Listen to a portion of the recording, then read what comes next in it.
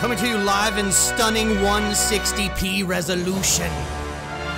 It's time for Destiny Down Under.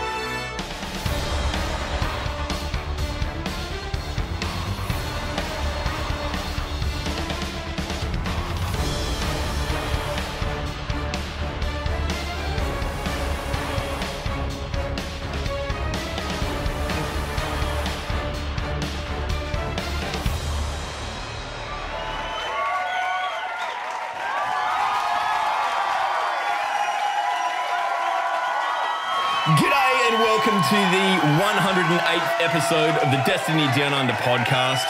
We're, it's been a big week. We're not quite sure what we're going to talk about. There's, we've all been taking it easy and just kicking back and, there's not much going on. So we'll just come in and shoot the shit. As always, I am joined by Mylan, former CEO of Activision. And my other trusty co-host, real time, I eat 12 spring rolls before we start the podcast, Sloth. And we are joined this week by Tom, the mastermind behind Braytech.org, an excellent and incredibly useful website that we will get to talking about very, very shortly. But, dudes, how are you going? It's been a big week. It's living in Australia, we get to wake up to the news. And this was so left field. It was, you just woke up and were like, holy hell, what is going on?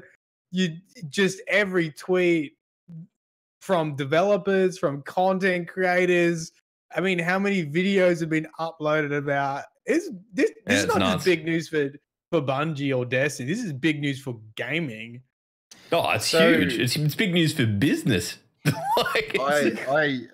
anyone have any Bungie stocks? What do they do? They would have. No, because it's privately owned. No, because they're not publicly traded. They're not publicly traded. Okay, but I'll be jumping off your active ones. Actually, I'm keen to see if there's any if there's been any movement on Activision stocks, whether it's gone up or down since they got rid since the mate. That was on the decline. Have you seen their stock? Yeah, no. It did take a hit. It took a hit. 6% dip. Jesus Christ. I reckon. Anyway, look, we're going to get into talking about this. We've got a whole segment that we're going to just absolutely go to town and talk about every possible aspect of this that we can wrap our heads around, and probably some of it that we can't even. Yeah. So I was without internet for 24 hours this week because there was a massive line break for Optus in North Queensland. I opened my phone the next morning. I was like, oh, yeah, everything's normal on Twitter. What? Pretty much. It came as a shock. It legitimately came as a shock. It was... we've reported on it before that Activision weren't happy with Bungie sales in the vanilla and then the next two DLCs and then Forsaken. They weren't happy with those sales whatsoever. But the fact that this happened, just really, well, there's a lot of questions to be answered. I mean, look at the Sloth. He's nearly called for words. Tom, how did you react? Just quickly, man. What did your existence collapse? Did you feel elation? What? Wait, what? What? Yeah, who did you ask? Tom, you. Tom. Oh, fuck. I'm with you, Tom. I didn't hear that. I didn't hear fine. who was asking that. It's fine. I was completely tuned out. Yeah, I got goosebumps. I didn't know what to feel at first, and I had ups and downs. I was like, is this a good thing? Is this a bad thing? And then it's kind of like both of these companies coming out with statements saying, it's mutual, yay, good for everyone. And then at the same time, it's like, so what's the real deal? Yeah. God, I would love to have been a fly on the wall in those meetings. Yeah. I think it may have been mutual, but people are also making the assumption that Bungie had the funds. Although Destiny has been very, very profitable, people have been assuming that Bungie had the funds to buy them out. Well, they made that deal with Remember when we first heard of this, that they wanted to self-publish? NetEase, you mean? NetEase. Big What that Chinese was? consortium. What was that deal? Like that was. It was for its own IP. That, it was for its own IP that they're going to be working on. At least at the time, it was. Who knows? These things, fuck. I mean, they're not beholden to but Activision I guess like anymore. And that influx, of cash was look, part of. I don't know enough about how that business stuff works, but wasn't it said that was part of self-publishing, or these are like the first steps of self-publishing, or something like that? perhaps. I don't know. I don't know. I mean, have to go back and look at the article because I think Kotaku's got some stuff on it as well. We'll There's get back plenty around, man. We'll get back into it. Well, like there's a lot. Yeah, let's of come back to things it because we haven't talked to Tom. There's yet. a lot of things that we need to speak about today prior to going down that rabbit hole, and it is a rabbit hole. But we, like I said, like Log said, we've got Tom from Braytech over here in the bottom right corner. A utterly fantastic website. And Tom, who are you, and what do you do? Oof. Well, Oof. oof.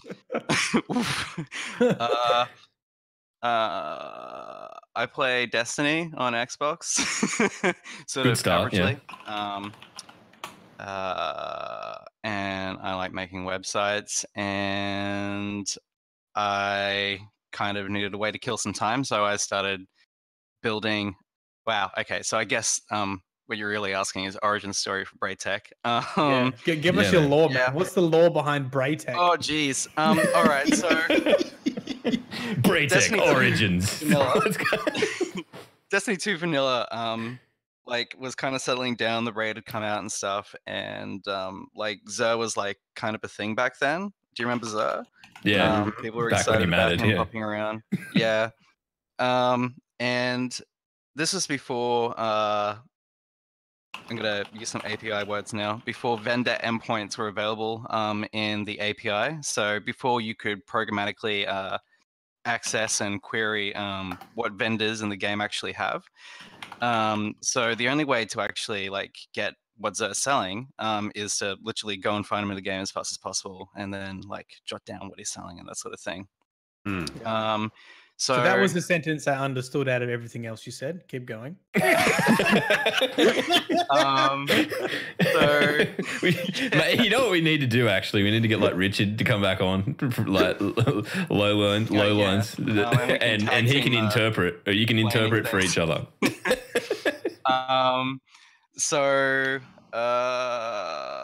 Okay, so they added stuff to the so you could basically collect information from the API without having to get Caesar. You know how like not everybody wants to go and get a Caesar if there's no point. So you look up what he's selling and stuff, and there's websites that like would have his sales and whatnot, his inventory. And I got really upset when I found a website that most people used was just atrocious from every angle, and like had 30 different types of ads on it, and I was like, I can do this better. So then I tried to do that, and then so that was the starting point, was like basically seeing shitty websites advertise Xur. You're like, that's rubbish. But now like, tell us ads. Your Braytech does a lot more than tell you what Xur's selling. Tell us all the features of Braytech.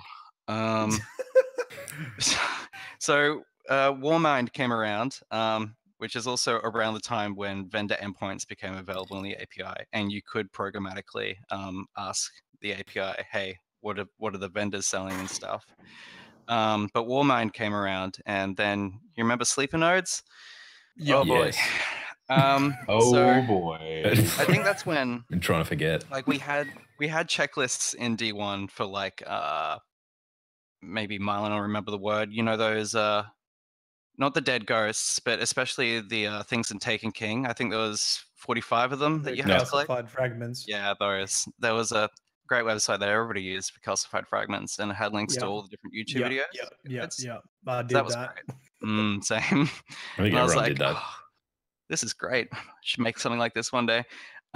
So checklist became like a really big thing around Warmind, especially for D2, because you started to have things like sleeper nodes and the latent memory fragments that you would shoot for Worldline 0 and the Sparrow. So there was kind of a race between me and D2 Checklist.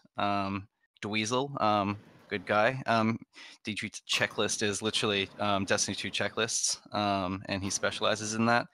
And there was kind of a race on Reddit that morning that they became available in the API.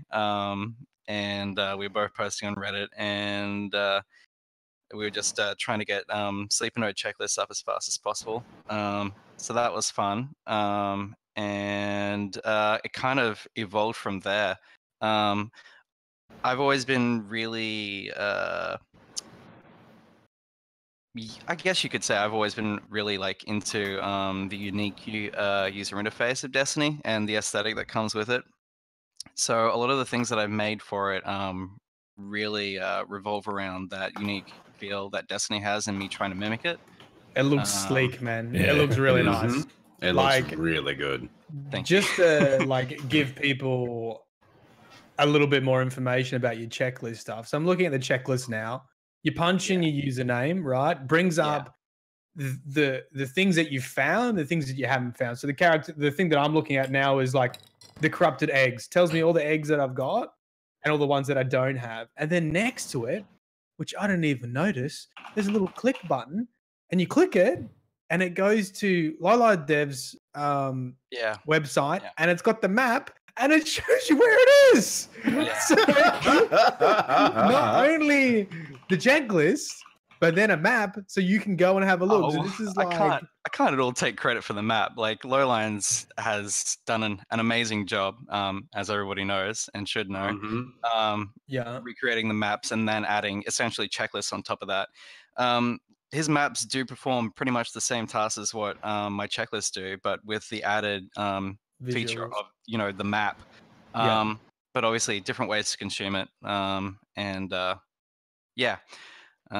So and the other thing that I really like about your website is your this week. I think that for me, that's what I use the shit out of that. And the other thing that I really like is the clan roster thing that is fucking incredible because it's got like active time and all that. The second that came into it. Well, there's the clan roster thing. You can go back and see when people have last logged in and all that sort of shit. It's really? There's nothing like that on Bungie or anything like that. Well, hold on. I wanna rave about this week tab because for me, I think there are like different types of Destiny players. Some people that just remember all this stuff and they know it. You've got that friend. You're like, hey, what do I need to do this week? This replaced that friend. This is like, okay, this week, flashpoints. All right.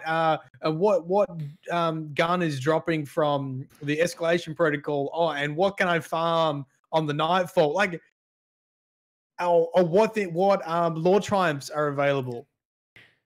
Blows my mind. I've got so many blank spaces. I've got so much shit to do. Sorry. That's actually common feedback. It's like, screw you. Now I know how much shit I have to do. Like anyone who says there's not enough content in Destiny, you need to have that this was website in when your I life. first posted this week on Twitter. That was the caption I gave. It was like, you can't say that about Destiny anymore. There is so many things to do, collect. I should add before we go on that this week is a collaboration between me and a few other people. I should have prepared this. You're right. At the moment, I'm just looking at my roster to see which one of you Lords of Laws are pulling your weight. It's me. I'm right at the bottom. It's right at the bottom. My God. So there's a Destiny item manager, a dim dev, who did a lot of the legwork. Because these collections of triumphs and records, collectibles and things, they aren't actually you can't say, hey, Destiny API, give me all the things relevant to this activity. So he actually had to go and collate a list of IDs for each of these different things and then arrange them in a list. So when it is the relevant week, they do display the correct ones, this week, so it's relevant.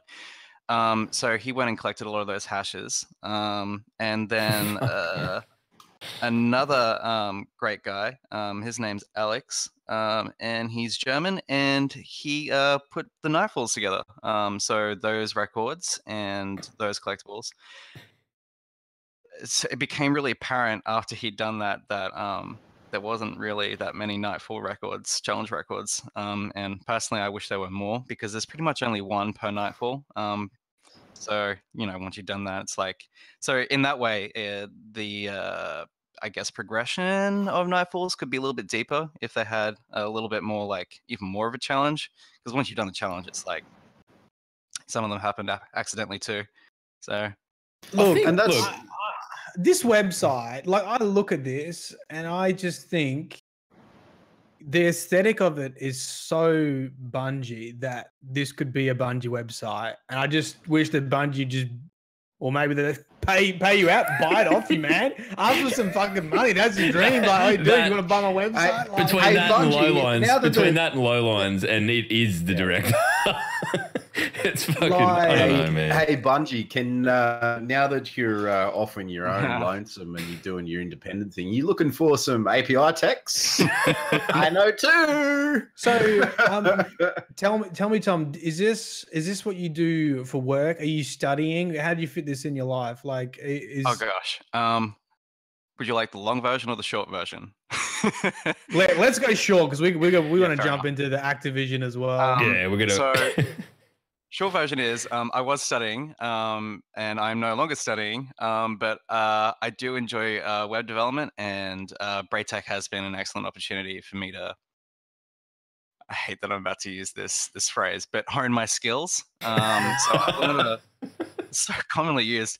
I've learned a lot of new stuff while building it, and not just about programming, but also how to deal with community stuff and how to handle feedback appropriately.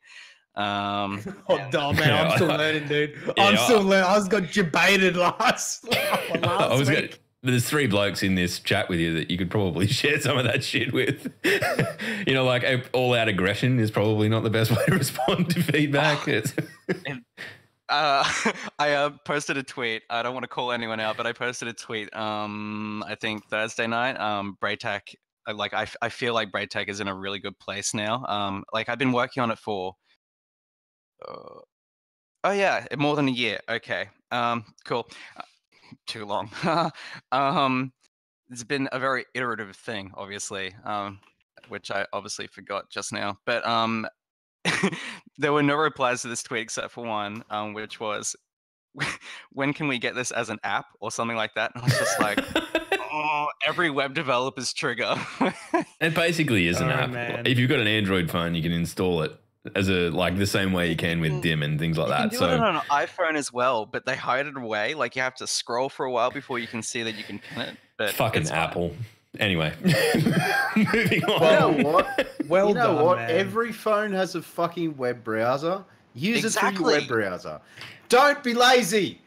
Stop being fucking lazy.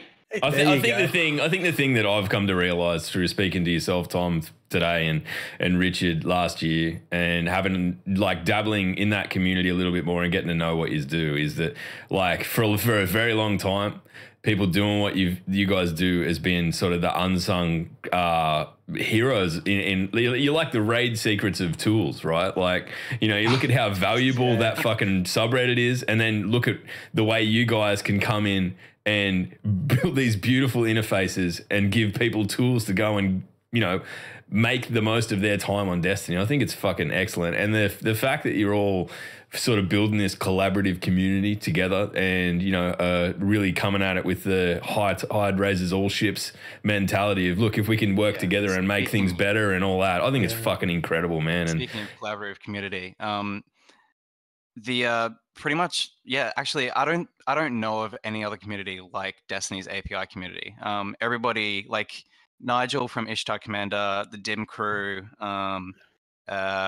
me and Lowlines, Josh from Destiny Sets, we all talk and we all work together, and especially for me, they've helped guide me on multiple occasions in better directions when trying to solve a programming problem or two.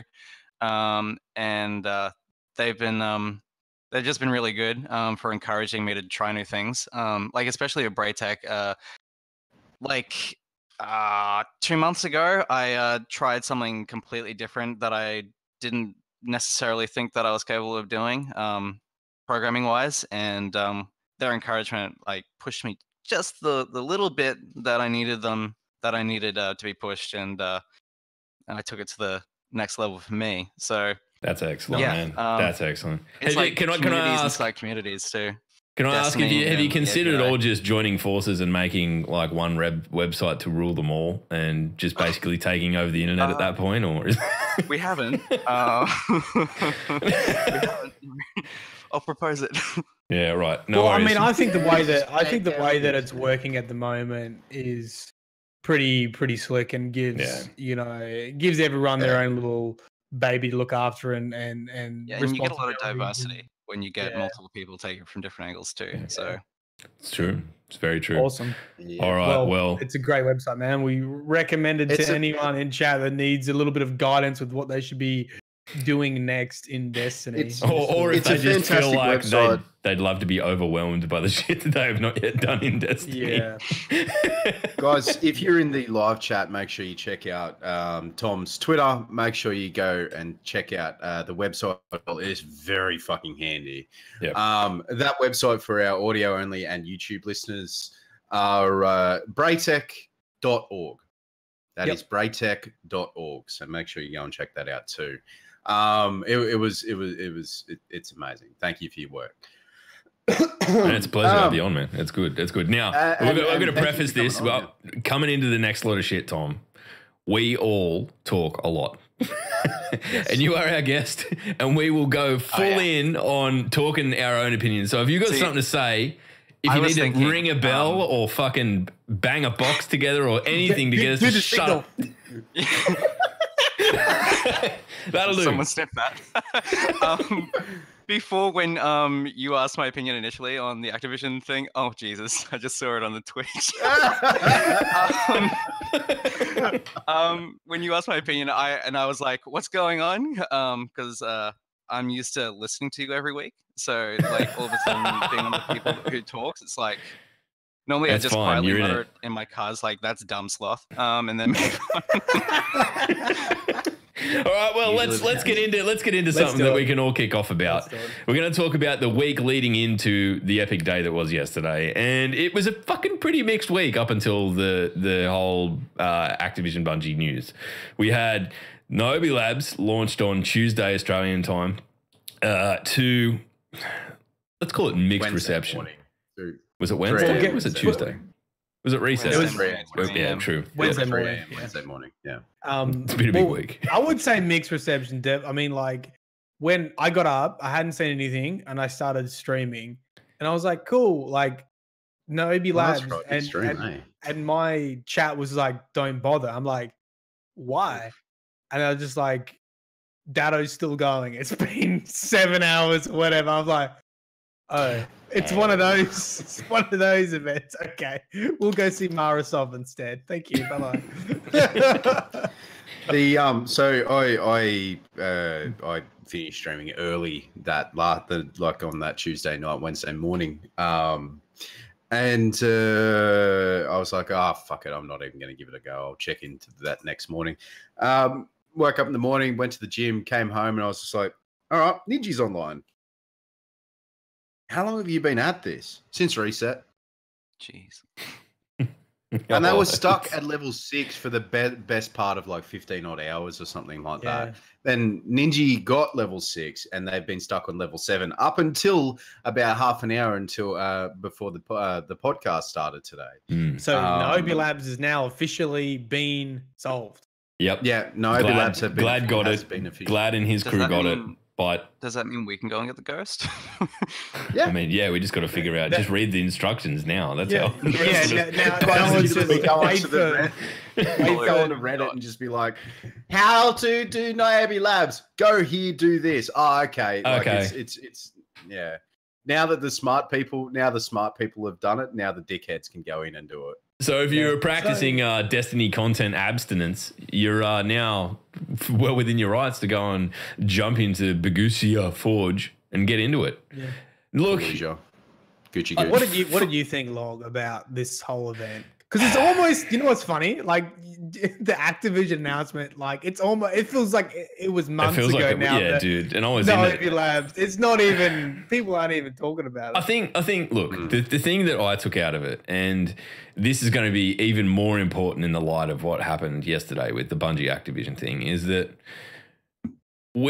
this is something different. It's something that we hadn't seen, and it was a sort of a method of delivering content that we hadn't really experienced before, where there was this community event and a bottleneck placed that, you know, it was sort of like trying to bring everyone together to complete this thing. And then once it was out of the way, we're all, you know, everyone floods into the thing, whether you did it or not, and happy days.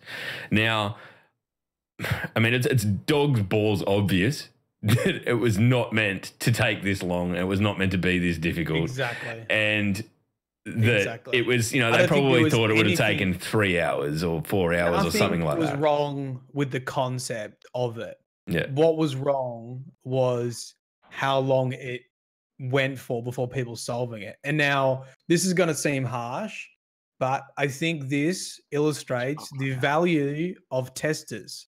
This 100% is why you need non-biased testers who test events before they go live. Now, I don't know what VV had or whatever had, but put it this way, right? If millions of people couldn't solve it, you're telling me that this product went out and you have 5 testers or how many testers, play testers who did this, and they solved it from level 1 to level 7 within what they wanted as a reasonable time, because they would have done that. All right. So like, okay, testers, you know nothing. Here's Niobe Labs. Go solve it. Okay. Like, oh yeah, we solved everything in 5 hours. Okay, great. That's fine. We're not going to change anything. Now, I don't know, but I would have to say that there was lunch talk or there was something that happened, because some of the things to solve the puzzles were so niche that that's why it took so long. And that should have been picked up by testers who have no background, right? And I just feel like, you know, they would have had clues. I mean, they would have been talking to devs, or they would have been having lunch, or like they got that tiny snippet of like, oh, just shoot, like just it's simple, or it's not a word spelling, or that little clue that gave you the answer. And that's I don't know if that's the case or not, but I think the overarching thing is the amount of time should have been picked up in testing. Yeah, I think that's fair. I think it is fair. The thing is that I can't remember. Did we speak about this last week or not, or did we speak about it off stream? But they can't test for every single thing. Yeah, I think that there's been kind of. I understand where you're coming from, Matt. Yeah, you get what I'm saying, like. But I 100% I do. Like maybe they should have put a little bit more into testing, but they can't test for every single thing. Like the whole reason why this didn't have, like they weren't able to get it, is because a string was missing from the hint in game. Well, that's what I mean, right? That's right. What I'm saying is like that should have been feedback. Like a tester would have gone, guys, there's a bit that's missing that connects, because everyone got up to basically solving those gems and they spelt the word but didn't know what to do with it. So everybody had the word forest, but they didn't know the input method. And that's what you're saying. There was a clue missing. Yeah. I think that, and I feel like that would have been picked up. Just before we go down this rabbit hole, because again we can go on a tangent here, I want to say that Jugs actually brought it up in chat, so thanks, mate. But Glad on Twitch, he was the dude who cleared it first.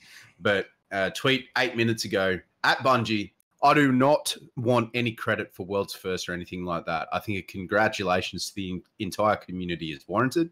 Yeah, my fire team and I basically didn't sleep for days, but neither did thousands of others. Some just don't have the luxury of a team and a chat. Yeah. So very nice. Big boy. Good job. Congratulations to him. Congratulations to Dado and Ninja and all that sort of thing. But it doesn't matter who was confirmed first. It was a community effort, and I think that goes to show on how much that man and his fire team, and Ninja and his fire team, and Dado and his fire team fucking care about the that it was a community effort rather than a personal effort. I think, for lack of a better term. My takeaway out of it is, and we can obviously it didn't go over the way it was intended to go over. Long story short, I didn't, when I was tweeting about it on Wednesday, anticipate that it'd be fucking Saturday by the time anyone fixed it. And I honestly believe that I would have woken up Thursday morning and it would have been done. So it's a completely different, we haven't probably seen a piece of content go this awry in terms of Destiny. But the thing that I have taken out of it is that this event, for that day where there was something behind this wall and no one had solved it, it was fucking cool, man. So if they can do something like this, that's a serious, high-level puzzle that it doesn't form that bottleneck thing, and I think that was a lot of people's issue with it. And you know what? That's fair enough. There are parts of I'll get to this get to the sort of expansion of that point in a second, but there are parts of this that I think are great and I hope to see again. I hope we see these kind of high-level, complicated 100%. Puzzles. Fuck it. You know what? Make it even harder, but make it so that there's something unique and cool hidden behind it, but that it's not particularly bottlenecking content. I think that's what we've learned out of it. The other thing sorry, man, go. The only reason it was bottlenecked was, like Sloth said, there was, and Jugs said in chat, it was that there seemed to be a missing part. There seemed to be a missing part that was solvable by players. And so what it came down to is trial and error. And, if you listen to some of the streams, people were like, this just feels like such trial and error. Like, we know the direction we're going in. We know we've got this bit of clue, but we don't know how to import it. And, chat was saying checkpoints. I think checkpoints may have solved that issue because then it allows you to do trial and error quicker. One of the big issues was it was taking so long to get to the input stage that you could only input 1 or 2 options each time or 3 options. So it was taking 15 minutes to get there. And then that really blew out the time. Yeah, hang on a second though, because maybe what if it didn't take this long? So what if they implemented the checkpoint system, but what if it didn't take this long? Then it wouldn't feel as amazing as a you're right. It's such a balancing act, because if the event itself only took 3 hours, people would be pissed. They'd be like, "What was this content? It was, you hyped it up, and it was like a fucking hour." And I think that's always in the back of the mind of the developers is like, I don't want we know the community is ravenous with this kind of stuff, and they, however much we test it, halve the time, because they'll solve it quicker because they've got millions of people. Like, you can't mimic the hive mind of millions. You can't mimic the hive mind of it's not the Destiny community. And that right there is where I'm going to agree to disagree there, Matt, because it's not a hive mind. I sat in Ninja's chat, I sat in Dato's chat, I sat in Matt's chat. The amount of theories. Now there was a tweet that Glad did tweet out beforehand. It was not coordinated. It wasn't a coordinated hive mind. It was a reeing, screaming. Yeah, it was a reeing, screaming. No, this is my idea. No, this is my idea. And no, you have to try my idea. No, Glad, no Ninja, no Dato, no James Work, no GSXR Clyde. Try my idea. My idea is definitely going to work. We were stuck, we as the community, but the guys who were at the forefront of this stuck on level 6 for the better part of about 10 hours. Yeah. Anyway, and there's no hive mind. Hey, Tom. Tom, what's we did it. We've done it. Tell us, what did you think? Go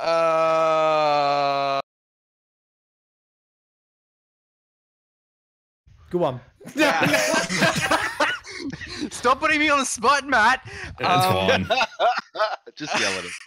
That's what I woke up Wednesday morning and I was like, cool, it's all happening. Maybe tonight we'll have a new Forge to play. And, it went the way it did. I think it's a little bit we've had challenges like this before, more in D1 than D2, where it's been quite the slog before we actually get to what the goal is, but usually it's been for something like a weapon as opposed to an activity. And it's been frustrating because I don't want to say that Bungie gave in, although they, I guess, kind of did. They changed tack and were like, all right, don't worry about it. Here's the Forge as well as Niobe Labs, so you can do them at the same time. It's okay. You don't have to do Niobe Labs. You don't have to wait for that. But at the same time, it's like, Yeah. like you're just getting another thing to throw balls at. So Yeah, one thing that I will say is that a lot of the community and log and a lot of other friends of mine actually like I tweeted out saying I could write a reply to this, but my friends have already written a reply to it, and like to combat all of the fucking ring and the incomprehensible screeching and this, that, and the other, and all of the negativity and all that sort of thing.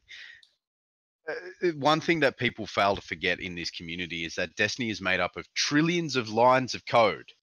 It would have taken a long fucking time to find any sort of issue with this, and it did take a long fucking time for I don't know how many coders that they've got in that company, but probably quite a few, and they would have had to go through each individual line of code that is related to Niobe Labs to see if there was an issue. So a lot of those people that went off the handle and said, "Oh, I just want to play Bergusia Forge or Fallujah Forge. I just want to just let me in, just solve it already. Just Bungie, just give us a hint. Just shut the fuck up." Nah, look, the thing that and I spent way too much fucking time on Twitter on Wednesday, and anyone who follows me would probably be like, "Look at this asshole!" Just like I went, "No, you know what? I'm gonna talk to people. I'm gonna try and find out what people's issue with this is, and I'm gonna try and fucking do my bit to either help them see that it's not all fucking doom and gloom or whatever." And yeah, I ended up in some fucking fights, which is fine. I'm a big boy, I can handle it. But the thing that I think that we forget as a community is that we consistently demand to be entertained by Destiny, right? We were like, I want this. I want things to do. I want new experiences. I want fucking new gear. I want this. I want that. All of this sort of shit.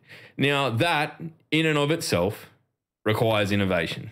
And innovation isn't perfect. Go and ask Elon Musk about his stupid fucking submarine that he was going to rescue the kids with in Thailand that wouldn't have worked at all. Sometimes you just miss. And that is part of it. And it is going to happen. And especially going forward, where Bungie are going to be walking their own path. They're not going to have the limitless fucking resources of Activision behind them. If we're seriously expecting them to be able to use Luke Smith's words, surprise and delight, which is the intent of this whole thing. That's what they want to. That's the reaction they want to get out of you, to surprise you, catch you off guard, and give you something that you find pleasant. They're gonna have to take risks, and this is what happens when those risks don't land perfectly. Yeah, and you know what? Like, I think I've got so much respect for the raid team, because think about this: the raid team, they have those puzzles for every encounter. All right, and they're executed pretty much perfectly. Like, it might take 20 hours to do Last Wish, but then it comes down, like, once you've solved it, like, maybe the Vault was maybe the exception to that, which was, once again, that was almost like there's a clue missing here of how we solve this. Oh, I mean, that even less so than what we got with Niobe Labs. So, like, that's the first thing. I think hopefully there will be, I don't know who made Niobe Labs, if that was through, I assume that was through VV, right? But like, maybe needs to be more collaboration between raid team and puzzle making team for DLC. Like, look at the thing that they touched on in the TWAB, like the fucking guitar error that's been there since day goddamn dot. Yeah, I mean, like, that shit just can't be fixed. And people who don't understand coding and all that sort of thing, they go straight off the bat and they blame Deej or Luke Smith or anything like that. Just no, I'm not talking about code. Reel it back. I'm talking about design. I'm talking about designing puzzles for DLC, because this was the first sort of test of like a pretty hardcore puzzle in a DLC, right? A raid type puzzle in a DLC. So I'm talking about that, and I think I hope there's a battle plan in place now, right? That there is okay, guys, when we do another DLC and we release this kind of puzzle-like thing, what is our plan? And let's stick to it, okay? Like, do we just let them go until it's done, or do we have a clue that's released after 5 hours and everybody gets the clue? It goes on Twitter, it goes on and everyone gets the same clue. Because if I've been saying this shit for so long now. You're gonna do world's first stuff. You need to have an even playing field. And you need to have a battle plan for this kind of thing. So, all right, 5 hours. If no one's done it, boom, you get the first clue. And they've already got all the clues ready. So it's not like they're being influenced by what they're seeing on Twitch and they're being influenced by what other things they're seeing. All right, so this clue is the first clue for the Niobe level 6 is it's not to do with the letters. You don't shoot letters. Okay, great. Now we know we need to shoot symbols. They might have got it off. That's a fucking fair point. And when you think about it from the alternate perspective too, of like even for like as a business for social media engagement, that'd be massive. So, you know, I think hopefully they've learned from that and they've got, okay, these are the things we want to keep doing hardcore puzzles. Let's communicate what our plan will be. Let's set some standards for these puzzles. We're going to let you play around with it for our intended amount of time that we think it should run for. And if it runs over that, we'll release a clue on the hour every hour on Bungie.net and on Twitter, and we'll go from there or whatever. Right? Good approach. That is a great approach. But I can see it now that there would be people out there that would fly off the handle and say, "Oh, you're only hinting because streamers are asking you to." Yeah. Look, you know what? Like, look.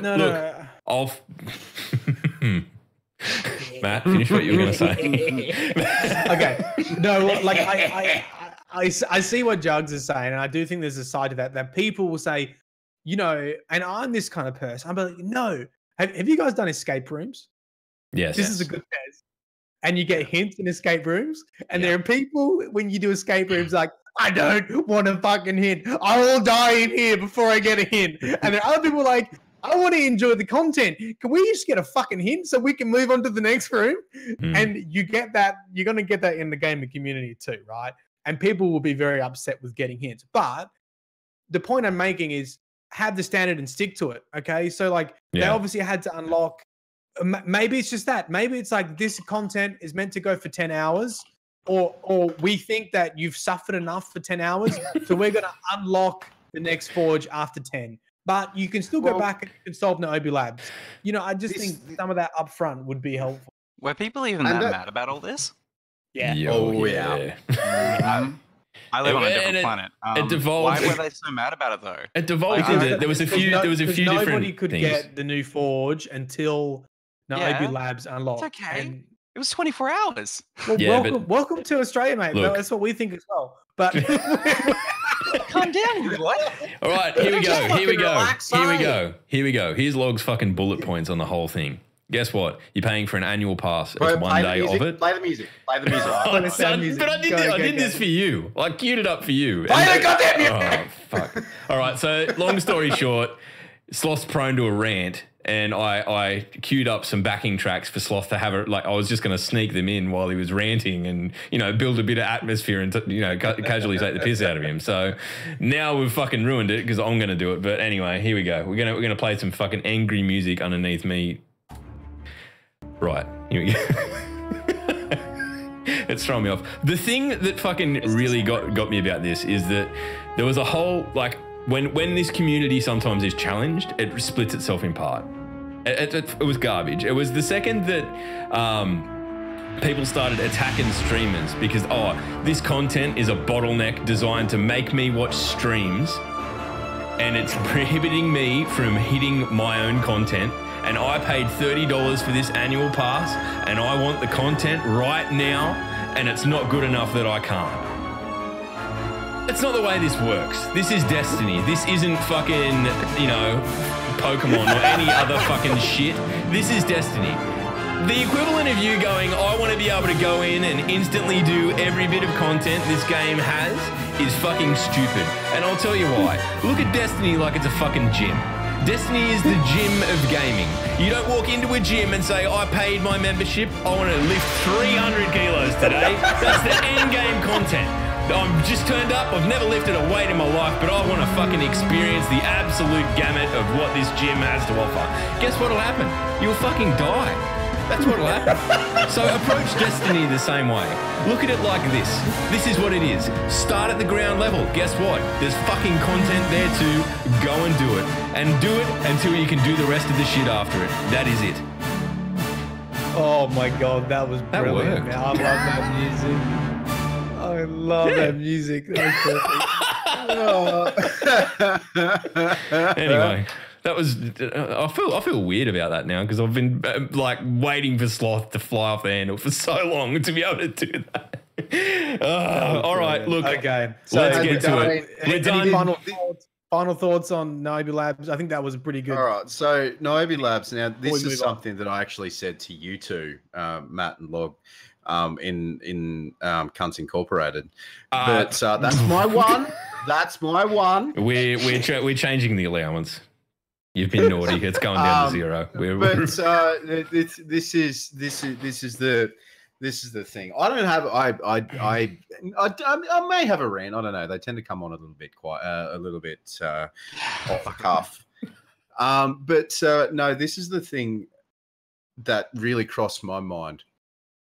When it takes 24 hours or however many days. Shit, what was it? Tuesday. Tuesday, you fucking cockholster. It was Tuesday. It was Tuesday that it came out, and it was Glad stream for 25 hours, Ninja stream for 20 odd hours, Datto stream for.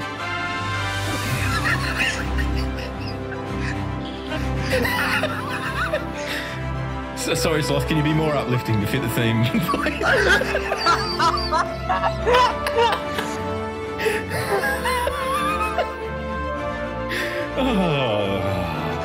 You are such a cock. Take it off. Do we want to talk about Bungie and Activision now? What? Now, in regards to however long it takes, and I'll leave this in the community, and I'll leave this on YouTube, and you guys can sort of think about it and reply as you wish. Is that does Bungie have a duty of care for people who play? Does Bungie have a duty of care for people who play and do these content releases for hours upon hours upon hours upon hours, 24-hour O2 and all that sort of thing? Now, the reason why I say this, Tom, is because the WHO, and I don't agree with the WHO, but the WHO last year or the year before, the World Health Organization, has said that excessive gaming is a mental health disorder. You know what? I'll throw this out there. Does Bungie have a duty of care? I don't know. I don't know. This is me coming at it from a military background type of situation where we have to look after our soldiers' well-being. There's no if, buts, or maybes about it. On a surface level, there is aspects that they do, especially when it comes to gambling and addictive behavior. 100%. And so when I went to the summit, we sort of talked about the release of Destiny 2 and how it became so casual. And the responses from the developers was around this topic, was that we saw people playing a fucking lot of Destiny, and there was an aspect of casualifying it that you could jump in and you could get it done in less time. And there was an aspect of that in the decision making that we don't want to ruin your life over a game.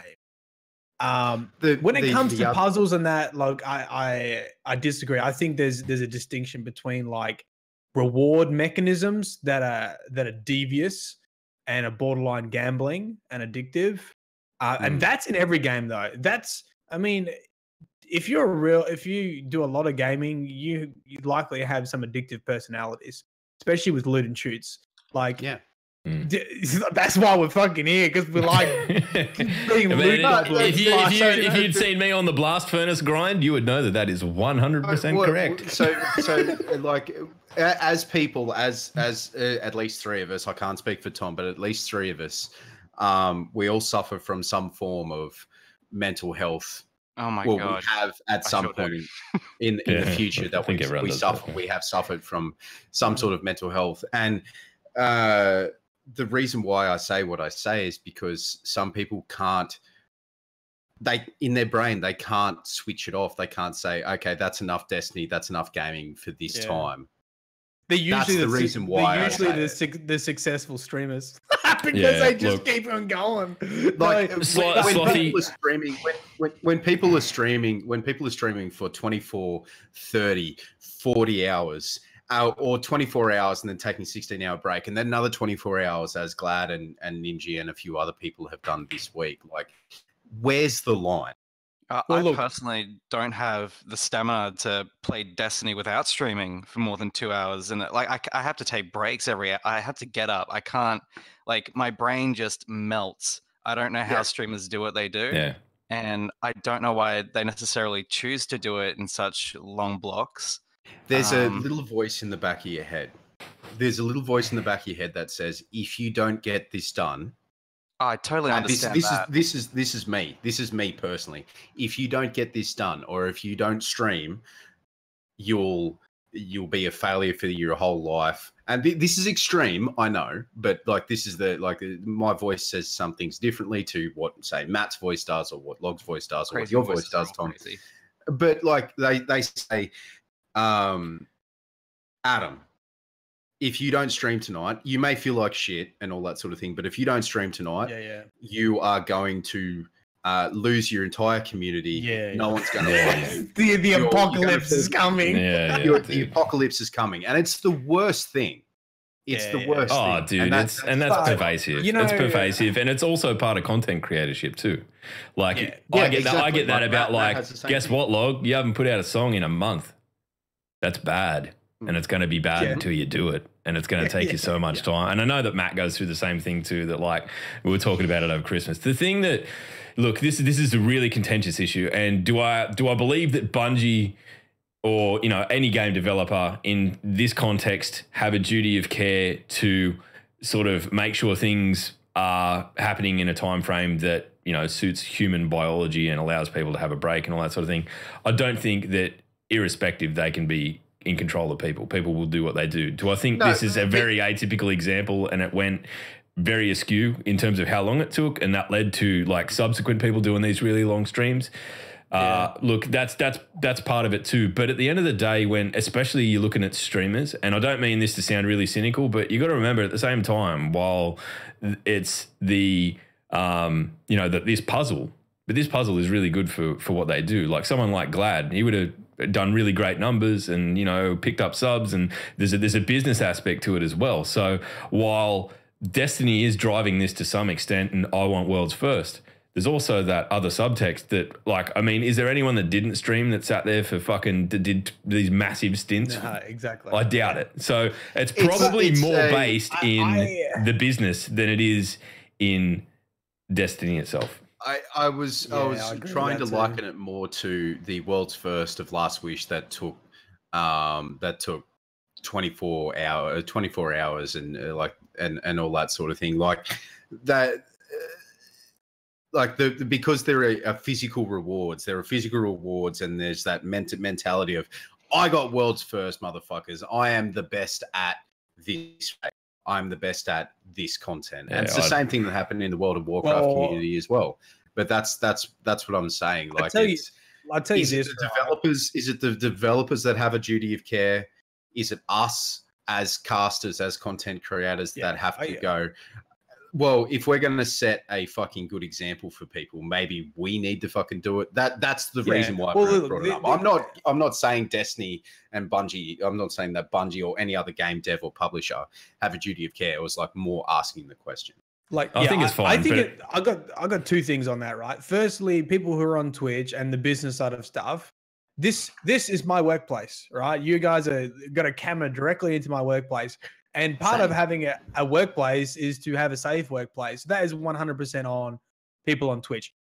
Put it this way, if you are employing someone to stream Destiny, there's no way you could get away with fucking having them stream 20 hours without a break.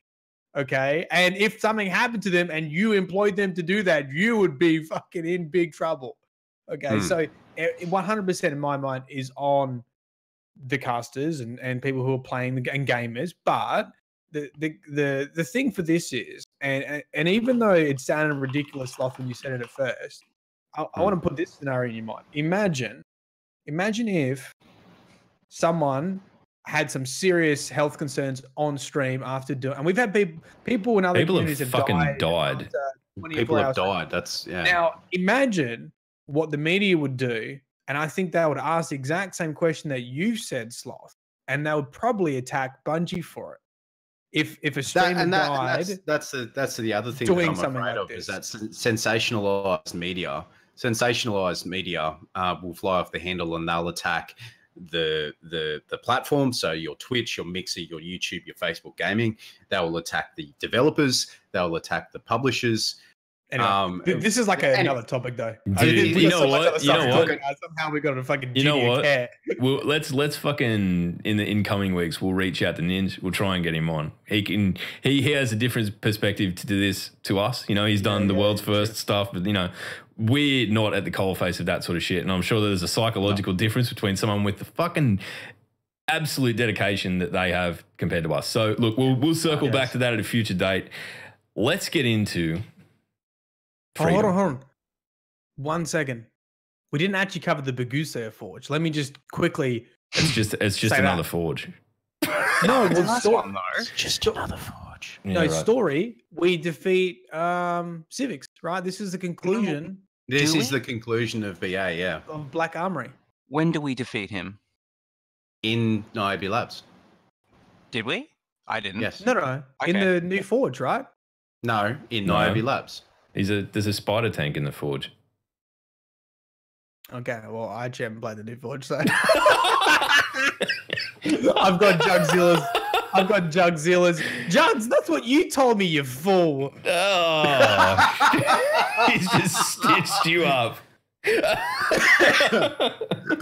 It's all right, Matt. I've heard people say the law will find you. I'm just But is that not in that? The Izanagi quest, is that not in the Forge? Isn't that in the Bergusia Forge? I think it's an aside. I saw a Forge thing. Anyway. It is. Okay. Let's come back to it next week. Civics is not part of the Bergusia Forge, but is in the Forge area. Why can't they just have made a raid with Civics at the end? So you killed him. Well, we had a raid that Civics not the main controlling thing. the servitor that was controlling the mech warrior that was trying to kill us. Okay. So I'm simple though. Make it. We're all simple, man. You can you kill Civics, whatever. That's the end of Black Armor, right? He's like a sort of villain, but it's a little bit like Rise of Iron. It's not really about a villain. Like Rise of Iron was about Iron Lords, and this was really about Ada and the Black Tom's Armor. got a question. Yes, Tom. Well, Master Mylan, how does Civics fall into like the grand picture of things, like with Savathun and I know stuff? there's completely just like He's just an out asshole. there on his own. He's a parallel storyline, really. Like He's what we call a rogue dickhead. Oh, all right. Like the three of us, really. Yeah, pretty much. he just started a syndicate basically and started stealing technology. Essentially, Started shit. So it's not a house. Or It's will not a they? house. It's a syndicate. Yes, it's described as a syndicate. Yeah. So what? Because- Did he sit down at a business table and just go, "Hey, Mr. Drag, Mr. Punch it Server, out. Mr. Shank," and Yeah, just go, well- "We have the money to start our own syndicate." Yeah, so let's go and thieve stuff." because he is the brother of the Spider, right? So it has that same sort of theme of underground crime. That's what they're going for. You know what we should do? We should kill the spider. Look, You know anyway, what? I got one. I'm ending this shit. We're talking about Bungie and Activision. Okay, that's fine. Whatever. I'm fucking putting Fuck on. you guys. That is it. Civics, Watch good on you, mate. We'll come back to you. This is fucking hell. Come on, it's an hour in. That guy, you know, that guy that comes and's like, actual podcast starts it's in an hour. I'm going to go there when I upload this and I'm going to fucking write it myself so no one else can.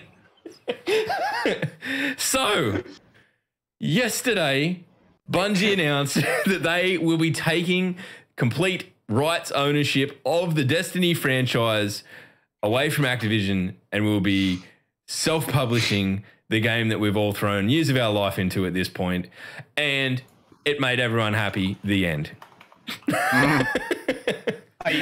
If you're still playing at home, and the very first question we asked, I just had a quick look. Nearly 7% stock market drop for Activision, and then up to 12% by the Friday morning. Wow, that's big Bicky. That's, I mean, and that kind of reeks of a business decision at the top that isn't from based in money. Look, okay, because Activision, like the big tops of Activision, like it's a publisher, and all they want to do is make money. Like we are the sheep that they test this shit on. The people, their real customers are their shareholders and their stock. That's interesting. That's really interesting. They lost 12%. Why don't we? It's a day. I reckon we structure this. Do you want to talk about positives first, and then like risks, concerns? Or let's do it this way. Let's do it this way. Let's talk about what it means for Destiny as a game first, because to be honest, business is less cool than Destiny. Okay. So we'll do that first. And then once we've sort of, look, because we don't know what it means. None of us really fucking know what it means. There's probably people that, even Bungie don't really know what it means yet. They're still coming. They're still going to have to find their feet with it as well. So really, I think we start with what it means for the game, what it means for the community, and then we can fucking spin our shit on why we think it happened to begin with at the end. Okay. So one thing before we get into it is, yes, Log, I'm going off on a tangent again. Go fuck yourself. Everyone was really, really happy about it. People reporting that they came out and they were popping champagne and cheering and all that sort of thing. But think of, there was a tweet from, I think her name was Alex Frost, who was the Activision Bungie social media manager. Yeah, and her job's kind of like... And her job's gone. Yeah. It's gone. Like Bungie is free, and that's amazing, but people have also lost their jobs in this. Well, this is what I'd put under the category of like concerns and like implications, and I guess we can chat about that too. Was that, one of the other things that I saw along those same lines is for people outside the US, they were really only reached by Activision. Contractors of Activision or Activision themselves. So for Australia, we didn't even have an Activision office here. So this is the biggest publisher in the world. And they're like, well, you're not really big enough to have an office, essentially. We're going to contract to a social media company, essentially, to manage on behalf of us to sell Destiny. So, all our interactions was with another company. So that, obviously, they're not going to have... Well, they probably still have the client Activision, but won't be for Destiny. So they'll probably still have Activision, but they won't have... So we were talking about this the other day. Like, this will probably, like, we've had our one and done press junket. I don't know if we'll get any more. Yeah, we went down to Sydney and played Gambit with some fantastic people and all that sort of thing. That's probably not going to happen again. No, because Australia's. Yeah, it's and look, you look at Anubis and Get Wrecked and all that stuff that goes on in the UK, and they have, not to the same extent that Australia does. Bungie's got an office there now, right? Didn't they build an office in the UK? You know what? This is a case in point example of the things that Bungie as a business are going to need to learn. This is the step into becoming a self-publisher, and what that means and what it's going to look like in a year's time, we don't know. Like it's going to be different. And at the end of the day, we're going to do what we do, and we're going to be here doing what we do anyway. So, not that much changes for us in terms of the ground level. But I do hope that there aren't important things like the charity events and things that people put on that Activision have been really good in supporting. And, they've put up prizes, all that sort of shit. I hope that doesn't slide by the wayside. And knowing that Bungie and the way that they're wired, they've got a pretty strong charitable ethos anyway, and they will know. I'd like to think that they will know that they're going to have to step up into the plate and manage these things. I'm more concerned that they obviously, we know they have the morality to do it, but the big question is now, can they afford to do it? Yeah, true. So there is. Sorry, Matt, go on. Well, look, to sort of come back to what Log wanted to start this conversation, like, what does this mean for Destiny 2, right? And I my first thought for starting this conversation is answering the question, why is everyone happy? If you can put that in a sentence, and for me, the sentence goes something like this: why is everyone happy that Activision is leaving? The sentence goes that the community predicts Bungie has greater morals and ethics than the corporate giant Activision, and will make decisions that will benefit gamers in Destiny 2, not necessarily investors. That to me is the overarching sort of celebration, is that decisions won't be made in game to solely benefit investors. The gamer will be considered. That to me is sort of summarizing the that is a fair summarization of it. Very articulate, Matt. Yeah, very. I've been thinking about 3 days. Hang on. It only happened a day ago. He does work for Activision. Motherfucker! He's let the cat out the bag. Anyway, now the other thing that will Bungie make the best Destiny that they can? Yes. Now, reference a video that a friend of the cast and a friend of ours, Jay Sniperton, made yesterday, is that it's good. It's good that Activision is leaving. Activision is signing over the publishing rights for Destiny to Bungie. That's fantastic. That's really, really cool.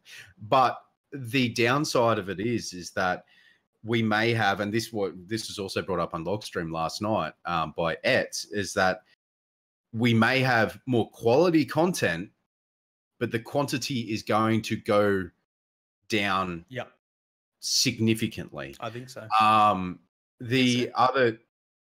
Sorry, Tom. Is it though? Like, no one really knows. Yeah, sorry. We are guesstimating, but we also the other thing that the more I think about it, the more I may be correct. But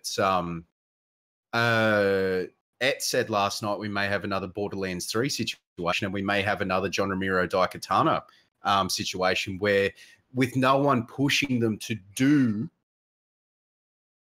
it may take a long time. I'll look at it this way. And I don't think that we can sit here and hypothesize about this sort of stuff, but the timelines that we've currently lived to are probably going to change, because they are something that I imagine Bungie has fucking struggled with, has led to compromises that in hindsight... is not changing, but everything beyond announced is obviously up in the air, I imagine. So... Log, do you want to bring up the chat on the overlay, mate? Yeah, I will in a sec. There's compromises that they've made that I believe that they've made for the sake of time, and I don't think we will see that anymore. I think that if there is something that they're going to have to take another 3, 4, 5 months to do, they'll do that, and then it'll be done properly. And they're going to be hanging their hat on Destiny. Like, make no mistake, this is it sounds like a risk for Activision to let it go, right? It sounds like, they've taken a hit in share price. The big risk here is Bungie. Make no fucking mistake. Their entire existence depends on Destiny now. It is the concern now is right. And NetEase. Well, true. There's that. I mean, that's a side thing, but as much as Activision is vilified, which they should be, because they make super scummy decisions. Only the heads of Activision, I will say, only the upper management of Activision should be vilified. The people that work on the ground at Activision, they are like we met people in Sydney. Yeah, they're lovely. look, They're lovely. yeah, right. So I'm talking about the corporate giant, right? So that part of it should be vilified, but the benefit to that is it gave a lot of smoke and mirrors to who was making certain decisions, because you could always pass the blame off to Activision. Okay. And to be honest, there were gameplay things in Destiny 2 that had nothing really to do with Activision, right? Like just people blamed Activision for them, though. Exactly, right? So now there's no Activision in the picture. Now, if the game is fucking shit, it is Bungie, and they are going to be very, very aware of that. And that is why they can take more time. That is why they can not necessarily have to stick to a schedule. That's why they can go, look, this is not up to par. We need to push this back and we need to make this better, because everything we put out now, there is no like, oh, you know, we were forced to do this, or, you know, we had to stick to our contract. Now it's like the ball's in our court. If it's not good, it's not good, and it's on us. And now the issue is, I think, with perception is none of these changes are going to happen the next year. Everything that's already planned is already under the contract with, you know, what they plan with Activision, right? So let's just say Joker's Wild. I think people would still be thinking like, oh, it's too soon. But let's say like Penumbra. If Penumbra's not good, everyone's be like, well, you don't have Activision more. Why is this still shit? Which one's Penumbra? I love the one after. Penumbra, the last one. It is the final content of season of the blank. Before September. All right. Yeah. Right. So if that's no good, guarantee people were like, well, Bungie, you're shit. But, you know, the likelihood is those effects haven't come into play yet. We're not going to see. I think anyone the close enough of this to it until like a year plus. Yeah, is I think anyone anyone. on the roadmap? It is on the roadmap. Yes. Yeah. So they'll stick to that because it's the annual pass, and that'll be sort of the end of this content model, I imagine. I think. Yeah. I mean, that's what. Go, Tom. Tom. Sorry. Hang on. Yeah. Shut up, Log. No, I'm good. Sure?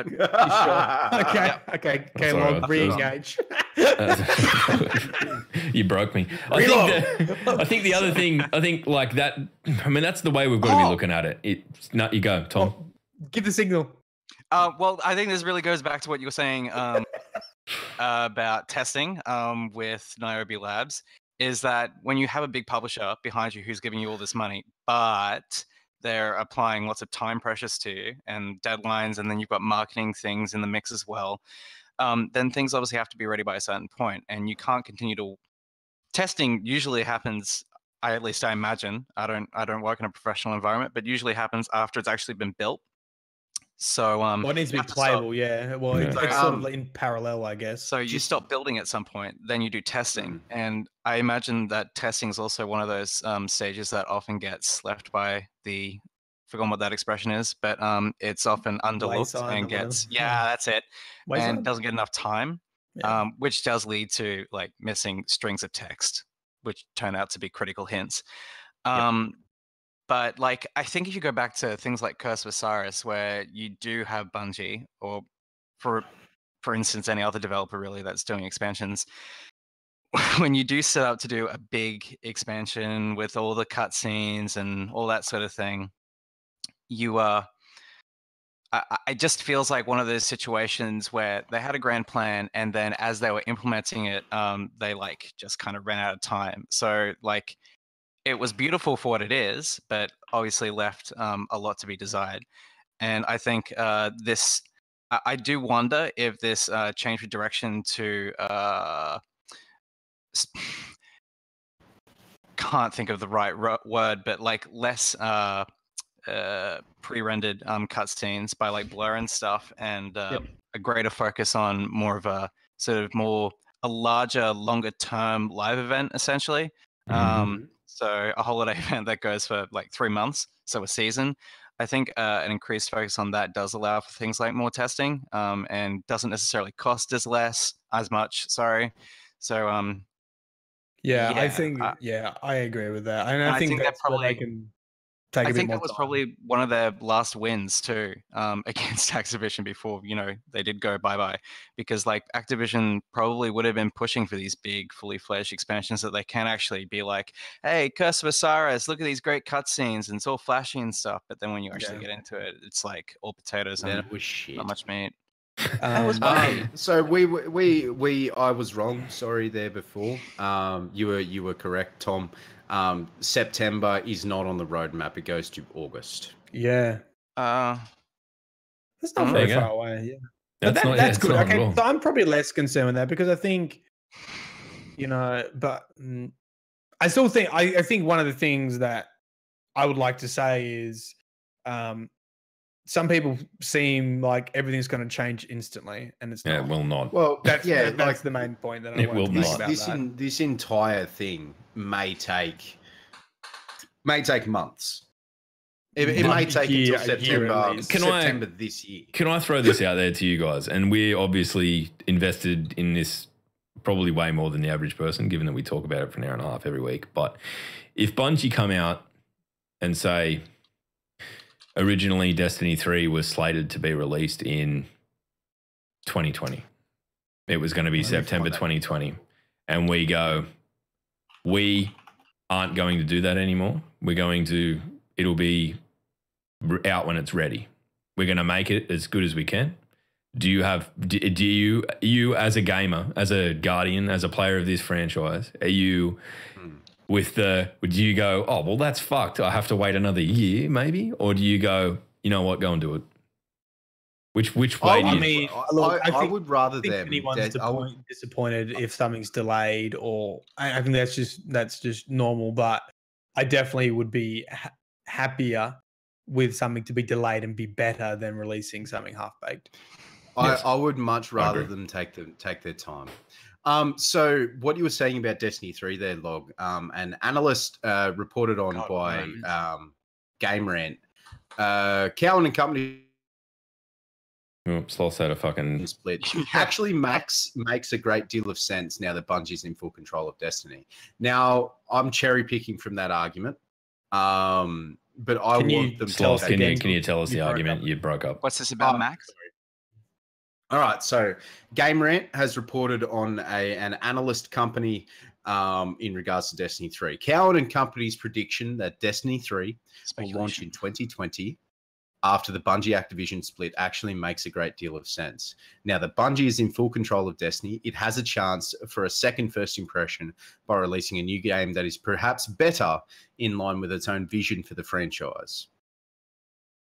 My hopes is exactly that. That is it. Yeah, that's what everyone wants. That's why everyone's happy. Is that Bungie finds its identity, and because I feel like Activision was probably, I mean them too, but there was a big push to casualify it and to have as many people jump in as possible. I would love for it to find its identity, even if it's a niche looter shooter and it's not your massive game, that's okay. Like, find what you are now. You don't have those barriers of someone else telling you what to do. And I think the irony of that is when you do find your identity, you build a bigger audience anyway, because people are like, oh, we know what Destiny is now. We know what it is as a game. We know who it's for. And I feel like they've never really found that. And that's one of my hopes. The second hope is I hope Destiny 3 is the last release. I hope that they just, for me, consoles are brought up to 60 frames. And yeah, well, I thought I would also be happy with D2 remaining as the last release. I just want to drop 2 and like make it Destiny. Yes, yeah, exactly. Dude, I always thought that. You want hated a that. World of Warcraft type situation. Yeah, exactly. Yeah, I want that. I want that. You want Destiny, and then DLC. Yeah. Now, one thing, speaking of World of Warcraft, one thing works for Slothy, man. You did it again. What was the thing? Oh my god. One thing that throws some spanners in the works for Destiny is the launcher for PC. No, it doesn't. Blizzard, Blizzard for the time being, for the time being, Blizzard has said, at least I'm going to put out a wild guess here, at least until August, when everything has been transferred. That's when I'm guesstimating when everything is going to be transferred from Activision to Bungie. Destiny will be on Blizzard. Yeah. That's not an issue, Slothy. It's not an issue, man. Like there's the politics there. That's fine. They'll either pay to have it hosted on Blizzard. It won't go to Steam. Where are they going to go? Yeah, you know what? They made the fucking Vault of Glass. I'm sure they can figure out a fucking launcher. It'll be fine. I don't mean to be dismissive, but I'm talking. No. The reason why I'm saying it, Log, is because they made all the raid stuff, but it's just extra work if they have to code up a launcher and all that. That's part of the self-publishing thing. That's like what we're coming back to. They're going to have their own publicity people. They're going to have to think these things out. You know, like it's not like throwing it in an Xbox. But you know what? The other thing that we haven't touched on yet is the fact that literally the second that tweet came out, where Bungie, our Destiny thing, Phil Spencer, that's the head of Xbox, is I'm really looking forward to fucking working with one of my favorite independent developers on one of my favorite franchises, a bright future in store for Destiny or something to that effect. There will be people out there chomping at the bit. Guess what? It's a fucking Windows launched game. I must have missed that tweet. Yeah, I must have missed that tweet. Dude, it's crazy. Just last point though. There's a lot of back-end stuff, like with Battle.net as well. Like if it doesn't always live on Battle.net, because it's got an association, PC players have an association with their battle tags. So it's like, What does Bungie do then? Like, does Bungie start authenticating people directly with Bungie servers? And that, this is the only speculation I'll do, but that sounds like a great time to start talking about cross-play and cross-save, you know what I mean? Hang on. Well... Good, do it. No, I'm not going to play epic music and just say do cross save. Okay. That was what I was going to do, but I won't. So the last thing I just sort of missed saying before was that I would have said D2 the last thing and just make it ongoing DLC. But I really do think that consoles need to get to 60 frames a second before the last release, and that's why I think if you wait till D3, and if you're chained, you can't. Consoles are up there. You can't do that. You don't think we're going to get Destiny with 60 frames a second? I don't think console users will get Destiny 2 at 60 frames per second, for the reason why is that they would have to change the engine. I don't think that's what Matt's talking about. I think he's saying that there'll be a subsequent console generation released, and the next version of Destiny. They still have to change the engine, mate. That's what I'm saying. Like they'd have to change the engine. Well, that's what I'm saying. Platforms.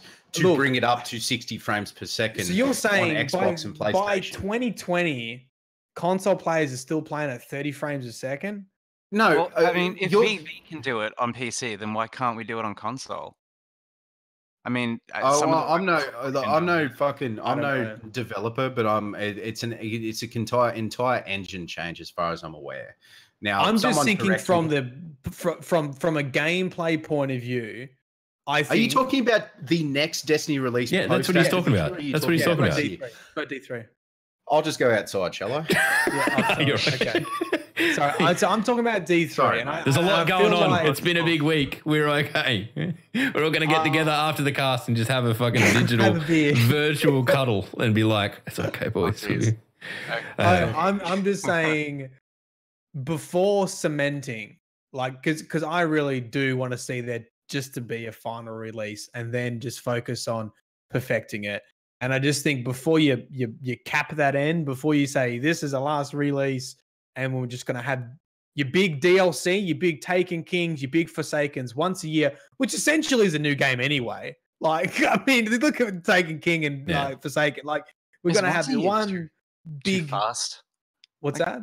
Is once a year too fast? I mean... it's obviously as a player, it's not too fast, but if you're developing it, if you're trying to release a big expansion once a year.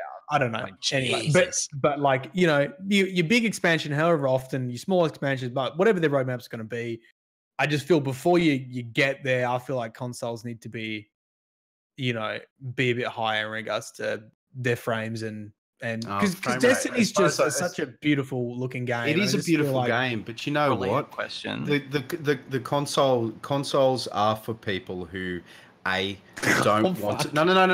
I'm actually not going to be toxic here. Consoles are for It's the people- first time for everything. Consoles are for people who don't want to go out and spend $800, $900,000, Xbox One $1,200. X. Or anything, Well, I mean, yeah, but like, but we're they getting don't want, we got and 60 they- frames. maybe in they other don't- games. yeah, but maybe that, yes, they do, but again, it's a different engine, but they don't want to purchase a gaming computer. They want to be able to have their Xbox in their front room or in their living room where their families are and all that sort of thing. That's like trying to develop for a system, trying to develop for a system that is subpar. Kick him. No. No. I'm not saying anything about. I totally agree with what Sloth's saying, and I agree. I think that there is always going to be this fundamental difference between what people playing on PC expect and what people playing on a console expect. But now we're in the territory where we're literally trying to fucking predict not only where Destiny's going, but the next console generation as well. We're solving all the big questions here on the podcast. Is there any? Or as Energize said, can't afford PCs that handle gaming. Yeah, you know what? And that is. Thing. It's where I was 2 years ago. Consoles are for ease of use, ease of location, and that's low the cost. reason I have it. Like, I don't have to worry about managing my games. I don't worry about my graphics card burning up into a crisp. Yeah, that's exactly right. I can just turn it on and play Destiny. They're cheap to replace. Worries. They're simple. The user interface is simple and all that sort of thing. That is the reason why I think, like, in regards to where the engine is at the moment for Destiny 2, is that they won't go to 60 FPS.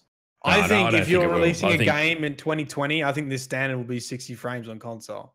Well, I mean, I agree. Fucking Microsoft and PlayStation, they keep pushing 4K and all that sort of thing, but that's not the fucking standard. I think by 2020 it will be. End of 2020 it should be. No, 4K will never be the fucking. All right, let's do this.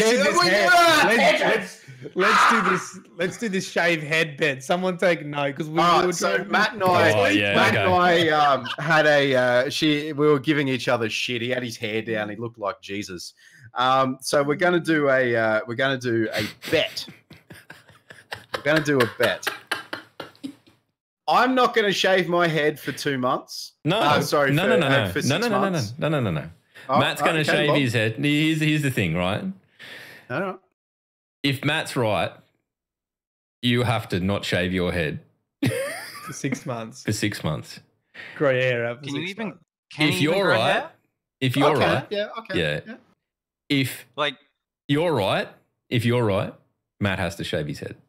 So between now and 2020, if there is an announcement saying that Destiny 3 is 60 frames per second or 30 frames per second, one of us is going to win. Yep. Wait, when? Between now and when? 2020. We need now and the Destiny 3, the Destiny 3 technical info release. Let's go Destiny with that. 3 is on consoles at 60 FPS, yeah, Slothy grows his hair, and if not, Matt shaves his head. Okay.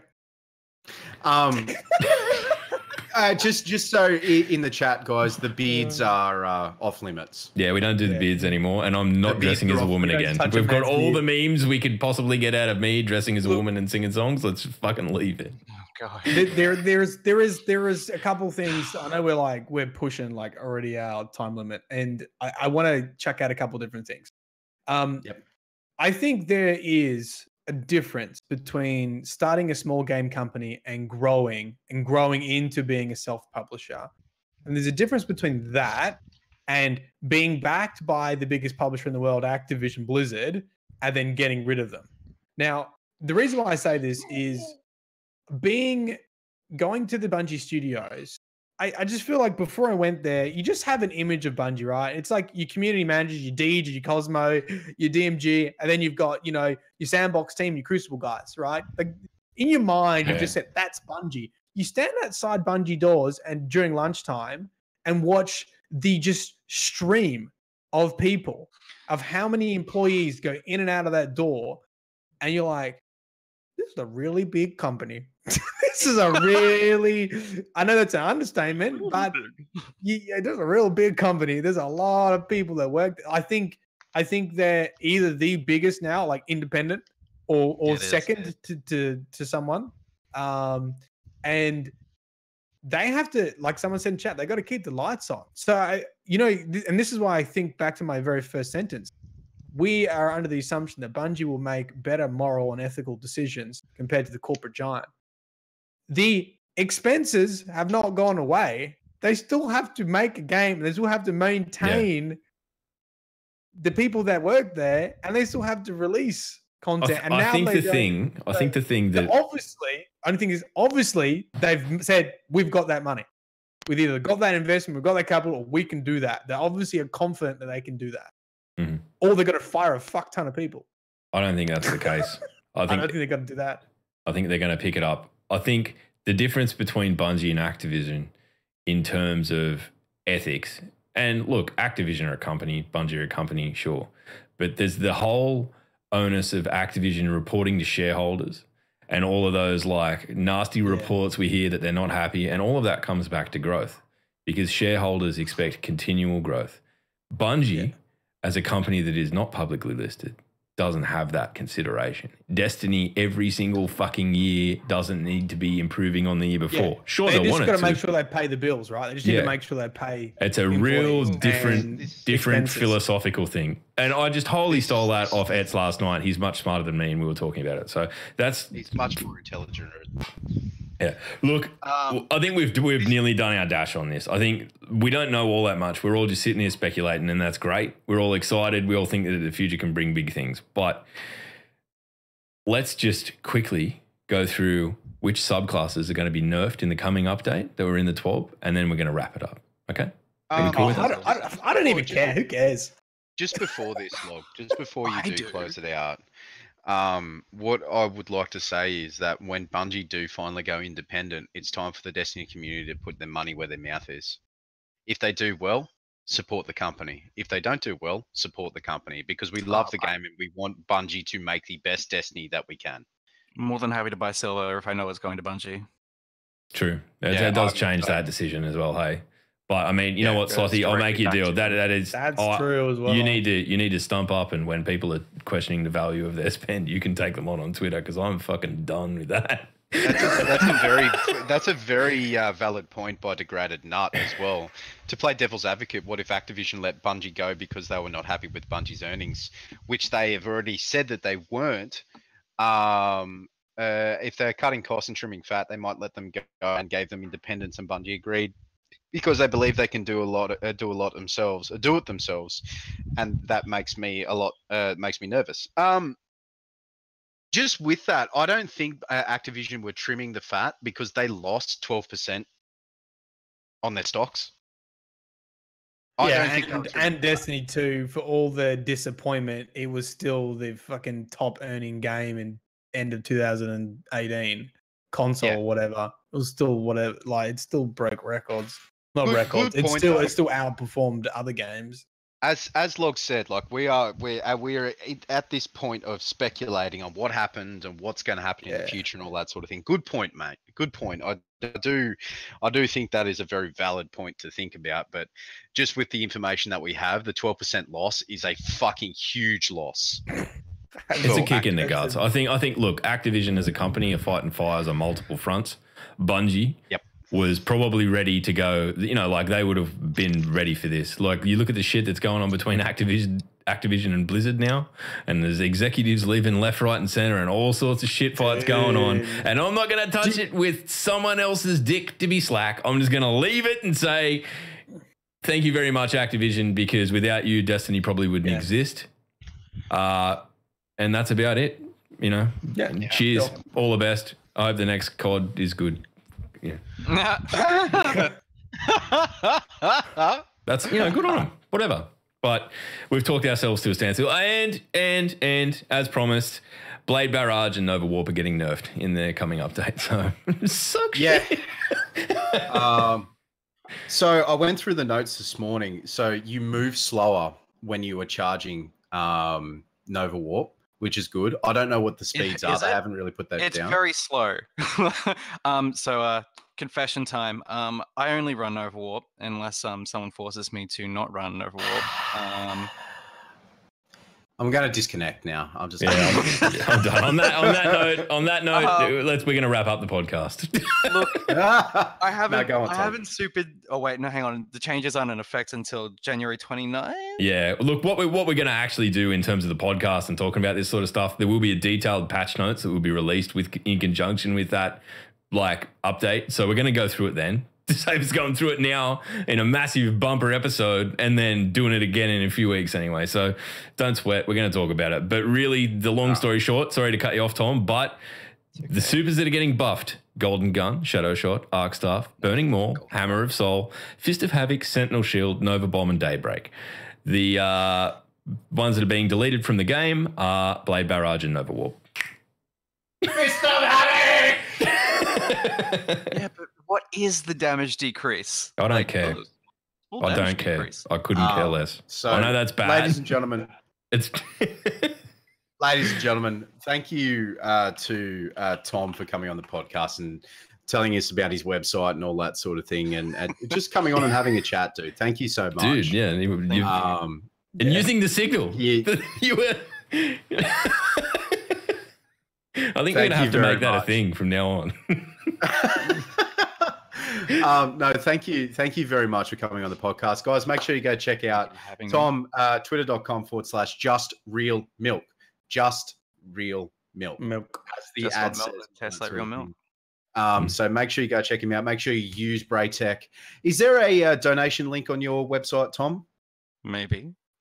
If you feel that Braytech is done, honestly, if it helps you with anything that you've done in regards to tracking that you like the shit that you missed, like eggs and lore and all that sort of thing, drop him a $5 for a coffee or a beer or something like that.